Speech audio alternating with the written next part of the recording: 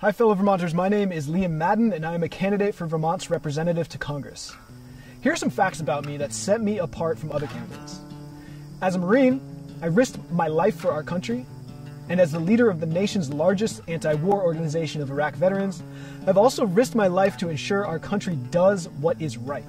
Senator Patrick Leahy said to me, "I wish the officials in the White House and the Pentagon had a fraction of Liam's honesty and courage." I'm the only candidate in this election who has made improving the health of our government the central focus of his candidacy. Why? Because we can't solve any problem that we care about, whether that's resource depletion and sustainability, or massive inflation and economic chaos we're seeing right now, or the rise in authoritarian worldviews and the big tech dominating the information the public has access to. Whatever that problem is for you, we can't solve it without a government that works. And let me get to the heart of the matter. The two-party system is one of the main reasons why our government isn't working. It's not representing us well, it's driving us apart, and it's controlled by elites. I am an independent, and I believe we need the values of both sides to build a healthier society. We need personal responsibility as a core value from the right. And from the left, I also fully embrace that we as individuals grow from the soil that is our communities.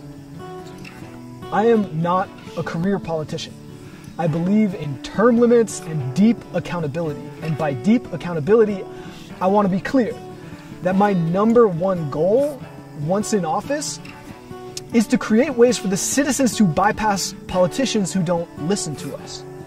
This is not pie in the sky or magical thinking. This is already being done in over half the states where people have the power to make laws and remove bad ones. And we need to give this power to the citizens at the federal level because the system will not be fixed until the citizens fix it. To quote Thomas Jefferson, there is no safe depository for the ultimate power of society other than the people themselves.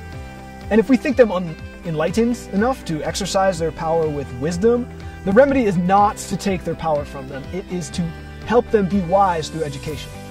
So obviously there's more that can be done than just giving people federal lawmaking power, and we also need to give them the education and the technology and the processes so that they can make sure their power is being exercised with both wisdom and love.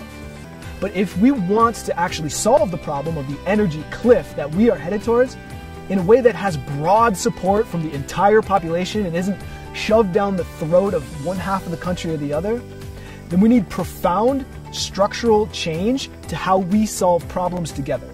Change to our political processes and our mindsets and the technology that we use. And that is what I will help us achieve as Vermont's representative in Congress. The Democratic candidates, Becca Balin or Molly Gray, they want you to believe that they have the experience that we need right now. But theirs is the experience of putting a kind face on a broken and corrupt system. So would you want or would you trust the experience of a doctor who keeps prescribing the same ineffective medicine, no matter if her patients are never improving or even getting worse? Would you trust a doctor who has experienced prescribing Band-Aids for gushing wounds? I'm asking, do we want that experience? Or do we need vision and innovation? I have realistic sets of policy outlines that can bring democracy into the 21st century. My question for you is this. Do you think it's enough to keep changing the players in politics? Or do you know in your heart that we must change the rules of the game? I'm asking that you listen to your heart.